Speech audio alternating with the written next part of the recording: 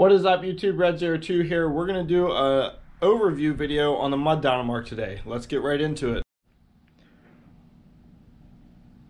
So this is what I call the mud Dynamark. This has been on my channel since the day I got it. I actually got this for my 12th birthday. It was in mint condition, 12 horsepower, I think it was 38-inch cut, running, driving, cutting mower, and it has progressed to this into 2021. The bag on the hood and the ammo cans are not what this tractor usually has. We went on a Mower landing trip down in Kentucky and I needed extra storage. I'm not a fan of the ammo cans. They look hideous, and I'm definitely not a fan of the bag on the hood, but I haven't removed any of that stuff yet. So basically it's a pan frame Dynamark chassis that has been stretched 2 inches in the front with a 2x3 by 3/16 front axle for some extra weight. It's been all extended with I think that's 12 gauge or 10 gauge steel.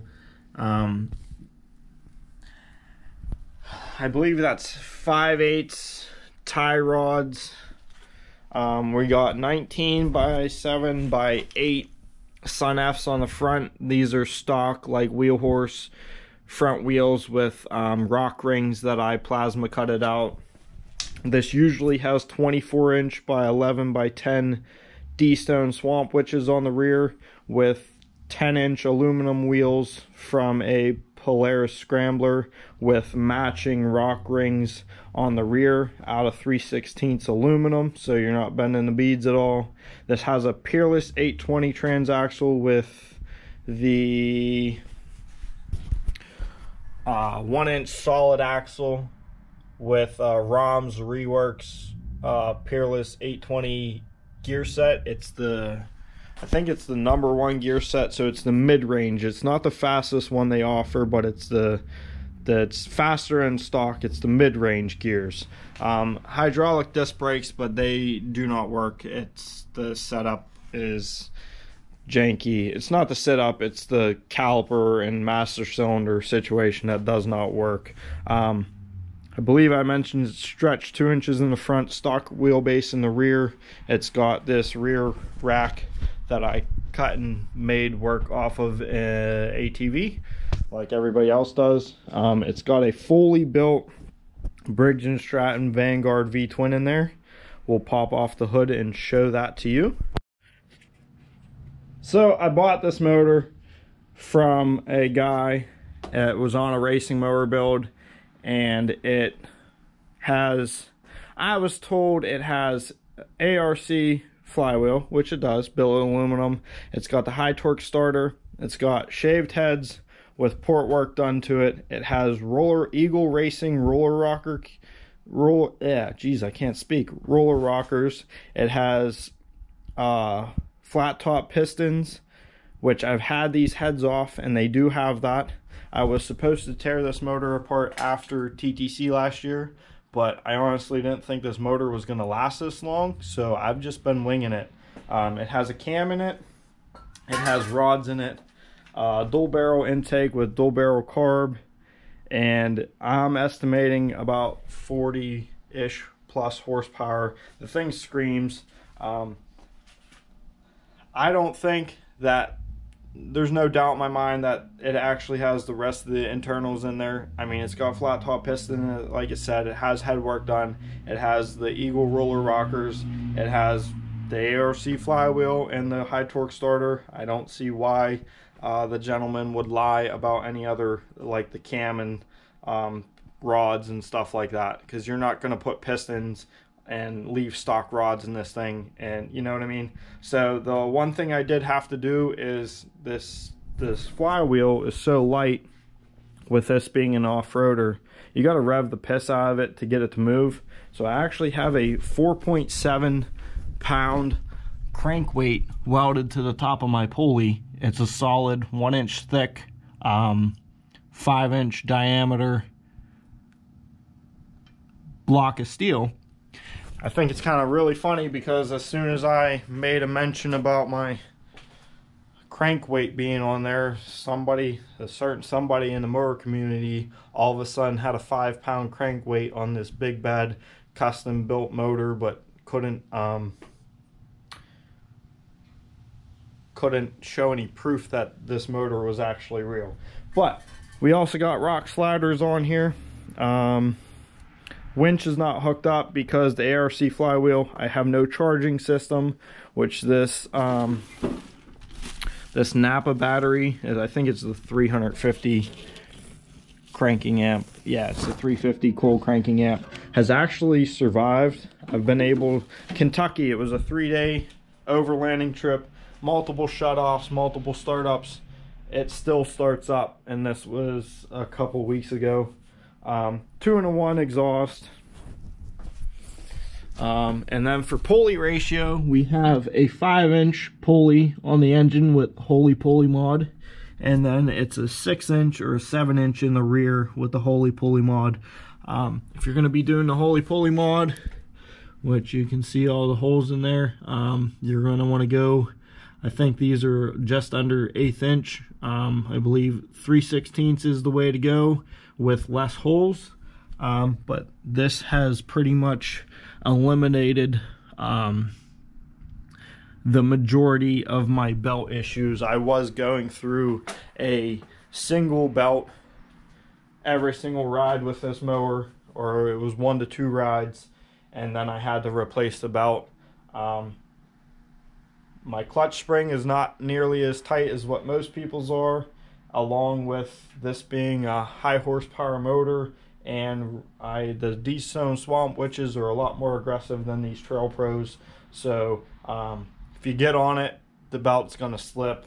But after I did the Holy Pulley mod, I can get this thing to rip in the mud without it. Very minimal slip. It's been proven by Creepy Crawler, Roy, everybody's doing it now, and it's working out great. But so this thing will do a top speed of about 43 miles an hour before my fluid filled tires, which the front tires are fluid filled to keep the front end down on hill climbs. It starts basketballing it back and forth between the 2 tires, and it gets super sketchy. It's got stock steering on it. It's got the bicycle handbrake, foot throttle on it. These are 25 by 10 by 12 Trail Pros, I think. Carlisle Trail Pros. Yeah, 25 by 10 by 12. These work great as long as you got the wheel speed. I believe I said I got the trail kickers on there. Tree kickers. These are an absolute must if you're doing tight trails, tight twisty trails like we like to do. You need to have those, because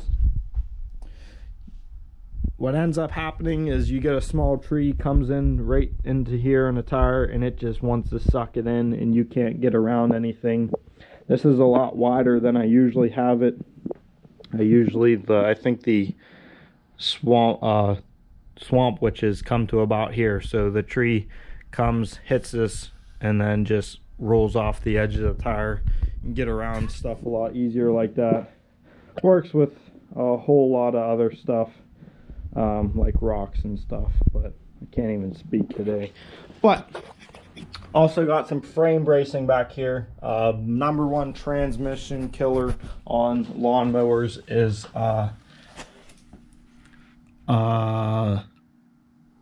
frame flex. So I have 1/4 inch angle up on the front 2 mounts. You want to use every single mount possible to mount these transaxles, or else you're gonna break them. Mr. Studebaker on YouTube, he started putting through bolts through the cases because at TTC he ripped them up. Use as much frame bracing as you can back by the transaxle, and your transaxles will last a lot longer.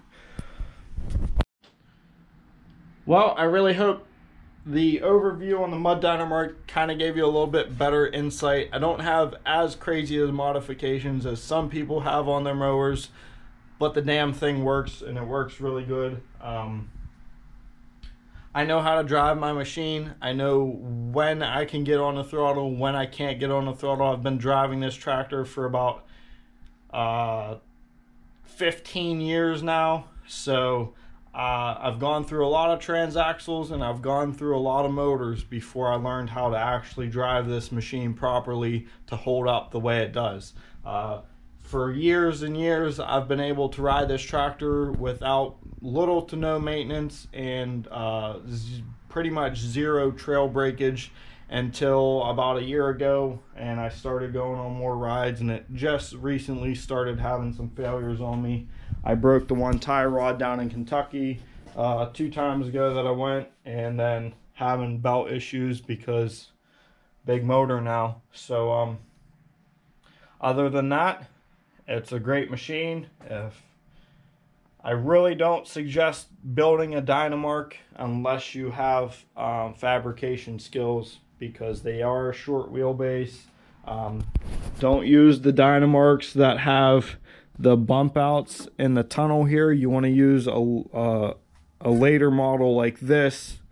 I don't know which year model this is. I really don't care. But also a big thing is Dynamarks are right foot clutch. So if you're one of those idiots that can't be ambidextrous or whatever you want to call it, don't build a Dynamark either. But I hope you guys enjoyed. Hopefully this gave you a little bit more insight on the build. Have a wonderful day, and we'll catch you on the next one. Got the glorious ghetto, beautiful ghetto sky. We're going to do a cold start on the mud Dynamark. So this has got a fully built Vanguard in it with running race fuel. It's got roller rockers, cam pistons, headwork, whole 9 yards. We'll see if it starts. Get it into the garage.